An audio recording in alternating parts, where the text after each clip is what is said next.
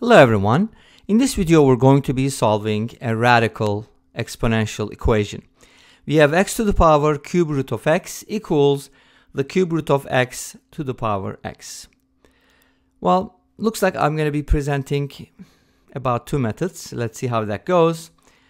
First, I want to notice that this number here, this expression right here, is the same as this one.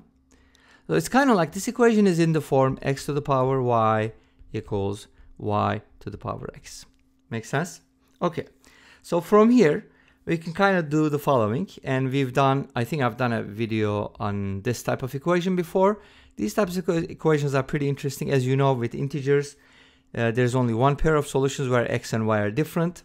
Hopefully you can find it.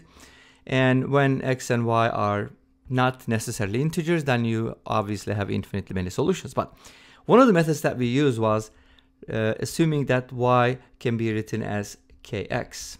And then once we replace x with kx, we get something like x to the power kx equals kx to the power x.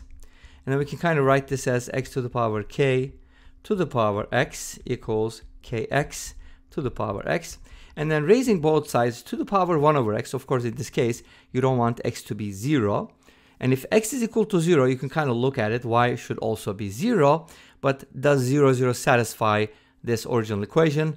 0 to the power 0 equals 0 to the power 0. Obvious, right? Whatever that is. I know some people claim that it's 0. I think it's 1, in my opinion. And we made a video on that one too. Anyways. So let's go ahead and get back to this. From here, we can basically erase the x's and then end up with something like x to the k equals kx, and then divide both sides by x, x to the power k minus 1 equals k, and then finally raise both sides to the power 1 over k minus 1, x becomes k to the power 1 over k minus 1. And since y is equal to kx, you can basically replace x with that, k times k to the power 1 over k minus 1. This is 1. If you add these two numbers, you get k over k minus 1. So y becomes k to the power k over k minus 1. Something interesting about this solution, like this pair of variables, is that y is not only k times x, but it's also x to the power k. Make sense? Take a look. Okay. Anyways, and from here, obviously, what are we finding? We're finding x and y.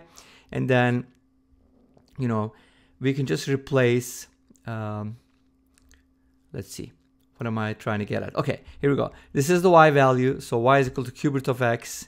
And you can kind of write y as cube root of x. But at the same time, we assume that y can be written as k times x. And from here, basically, you can solve for x in terms of k, so on and so forth. Anyways, this is just one way to approach this problem. Obviously, this is not the best method, and it's probably not very, elegant. Anyways, it's just one way to approach it. Let's go ahead and take a look at the more usual method. All right, so we have x to the power cube root of x equals cube root of x to the power x. Okay, now, so this problem isn't that complicated because we only have a single variable. And x to the power cube root of x can be written as, actually, cube root of x can be written as x to the power 1/3. That's what I was trying to say. So x to the power cube root of x equals x to the power 1/3, and then that to the power x. And this gives us something very easy to handle, because now this becomes x to the power 1 over 3x, or you can just write it as x over 3.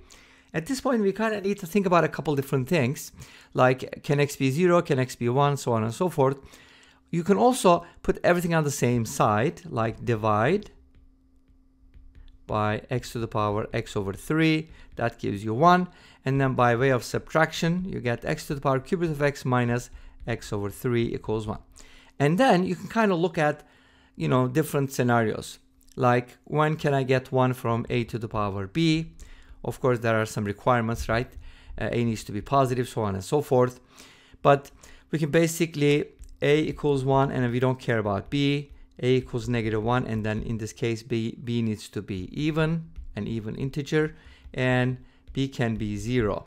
Now again, we kind of run into the 0 to the power 0 situation. I know some people are not going to accept the fact that 0 to the power 0 equals 1, but that's okay. I'm just going to take it as 1 and use b equals 0. But what is b? What is a? A is the base. So this first one gives us x equals 0. And now if x is equal to -1, obviously this is not going to be an integer, right? Because of the x over 3. So this solution is not going to work. And then b equals 0 is just going to give us cube root of x minus x over 3 equals 0, which means cube root of x equals x over 3. Now, from here, what are we getting? We're getting two solutions. One of them is x equals 0. And how could we possibly get that? We could just go ahead and cube both sides. Let's do it.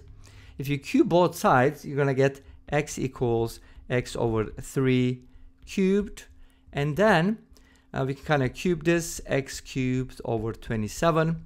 Instead of dividing by x or canceling out the x's, let's just go ahead and put everything on the same side, subtract x, and then factor out an x, and you're going to get x squared over 27 minus 1 equals 0. And from here we get the following. X equals 0 obviously is going to follow. And then the other solution is going to come from here. This gives us x squared equals 27. Is that a surprise? Well, that just means that x is equal to the square root of 27, but there are two possible values. Let's consider both of them. If you use square root 27, you're going to get 3 root 3 or negative 3 root 3. Again, I'm not talking about the square root of 27, the negative square root of 27. Okay? Now, do you think both of these solutions will satisfy the original equation? We need to check. Okay? X equals 0 is going to give us 0 to the power 0 equals 0 to the power 0. Hopefully, you believe that is correct, even though you may claim that 0 to the power 0 does not equal 1. Anyways, but our original equation was x to the power cube root of x equals cube root of x to the power x. If you replace x with cube root of 3 root 3, I think that's going to work, probably. But let's go with the negative solution because negative solution might fail. That's more likely. If you replace x with negative 3 root 3, and then you raise it to the power cube root of x. So what is the cube root of x? So it's going to be the cube root of 3 root 3 with a negative sign. And then on the right-hand side, we have the cube root of negative 3 root 3, and then it's raised to the power negative 3 root 3. How do you simplify something like this? That's going to be an interesting, thing to do, but you can basically write all of these as powers of 3. For example, this could be written as negative 3 to the power 3 halves, right? Because of the 1 half. And then that raised to another power. You can kind of apply the powers and see if that solution is going to work. I'm going to leave it at that and look at the solution. Ta-da! Integer solution, and I get a numerical solution. By the way, Wolfram Alpha doesn't provide the negative solution. Does that work? And here's the graph of these two functions. Obviously, we're talking about the positive x values when it comes to graphing these exponentials. And this brings us to the end of this video. Thank you for watching. I hope you enjoyed it. Please let me know. Don't forget to comment, like, and subscribe. I'll see you next time in another video. Until then, be safe, take care, and bye-bye.